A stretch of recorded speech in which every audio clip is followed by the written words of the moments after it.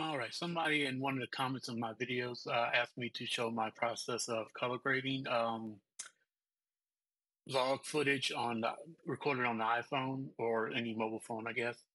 So here we go. Here's my color management settings, and let's get started. I've already got my color space transform it from Dolby Vision to Rec 709, and from there I will do just a there is a D-Log LUT that you can download for both programs, either Cinema P3 or Filmic Pro. I don't use them, but I just thought I'd let you know those are available. Basically, I just do use my custom curves, get a nice,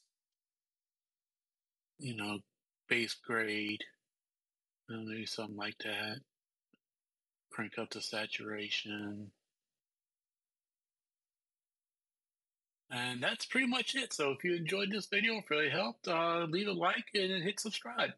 Catch y'all next time. Later.